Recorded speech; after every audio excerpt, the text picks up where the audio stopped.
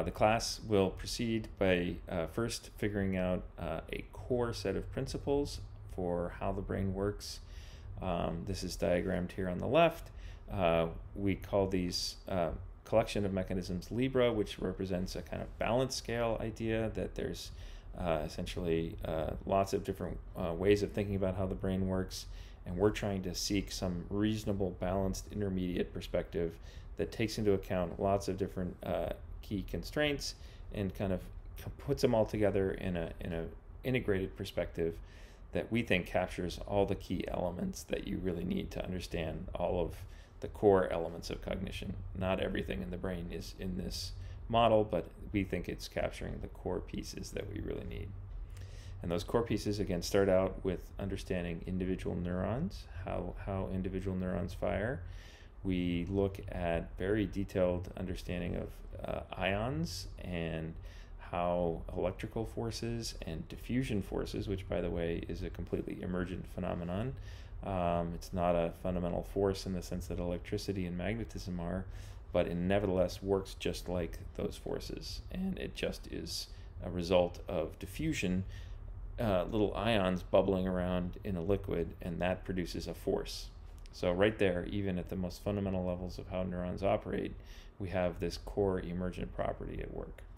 And that helps us understand overall how these electrical charges move around in ions, and that is the fundamental basis for how neurons work. So again, neurons really are actually like our computers in the sense that they are electrical systems. They can be described with electrical principles, and we can understand these. These have been well established since the 40s, and we can have actually current models of individual neurons in the cortex are very detailed and very accurate in capturing how neurons fire. So this is actually a very well understood area, and we build on that foundation to try to use that knowledge and try to, again, introduce those biological constraints so that we don't have to be making up stuff. We can actually use what's already known. So that's the core of it, is how does each individual neuron operate? What is each individual neuron doing? What computationally is the function that each individual neuron is performing? And there we have this concept of detection. Neurons are detecting things in the environment. They're looking for patterns. Then we move up a level and think about how do those neurons work together when they communicate in networks. And this is the level of interactions between neurons in larger sheets. The cortex, the word cortex actually means sheet.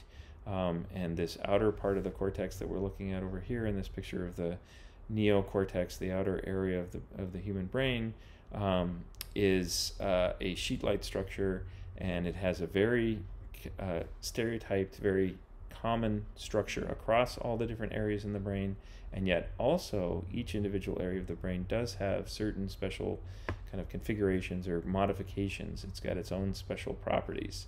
And so understanding kind of the commonality, what's common across all the brain areas, and what's special is key for understanding how the overall brain works. And this set of core mechanisms helps us kind of give us a foundation for understanding that. So we know that individual neurons in these different brain areas compete with each other. That's a critical principle. They inhibit. They interact through local inhibitory interneurons that produce this inhibitory dynamic. And that struggle, that competition, is just like in evolution, a really critical principle for organizing these networks and getting individual neurons to do something different from each other. And that's essential for getting the brain to self-organize and create these knowledge representations. If we just had all the neurons able to kind of do the same thing, then we would have like no differentiation, no different thoughts. We would just have like one stuck thought in our brain. So inhibition, specialization, these principles are really important, and we can understand that biologically and computationally how those biological properties of inhibition produce this emergent competitive dynamic that shapes the nature of knowledge as it develops in the brain. In addition, the brain also has bidirectional excitatory connections. So each area sends excitatory projections, so individual neurons kind of exciting the neurons in other areas, but also receives that feedback from those other areas that helps reinforce the messages that are being sent. And it's very much like in social networks. Neurons are incredibly social little beings. They love to talk to other neurons, and they love to receive those messages back from other neurons, just like people do. And just like, on Facebook, if you like somebody's post and then you want them to like your posts back, it's exactly the same kind of principle. So neurons love that kind of mutual reinforcement, mutual positive interactions. And we think that that is a really important principle that allows, for example, higher level ideas that we might have in our brain to percolate back down and, for example, create the possibility for mental imagery. We can imagine what something looks like just by activating some concept. So I'm picturing a shiny red car. I can picture that. And just by thinking of that idea and kind of allowing those high level concepts to fill in, I can picture my son's Lego Cadillac. Yes, I'm filling in all those details just by thinking about these concepts. And so that ability to go back and forth, up and down, and have information kind of fill in throughout our brains, we think is really important for understanding how human cognition is as flexible and as powerful as it is. So those are two really important principles that we think about in Chapter 3, looking at networks of interacting neurons. And again, these are really key places where interactions between neurons working together produce something that's greater than the individual neuron. Emerging complex cognitive abilities come out of those interactions between these individual neurons. It's really critical that there are many, many layers of these neurons.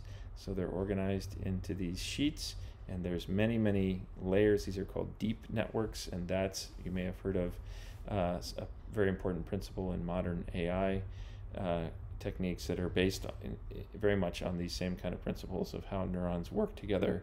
Although I'll note that most of the current AI models do not capture this kind of bidirectional excitation, and that may be a critical element that's missing in those models that is present in the brain.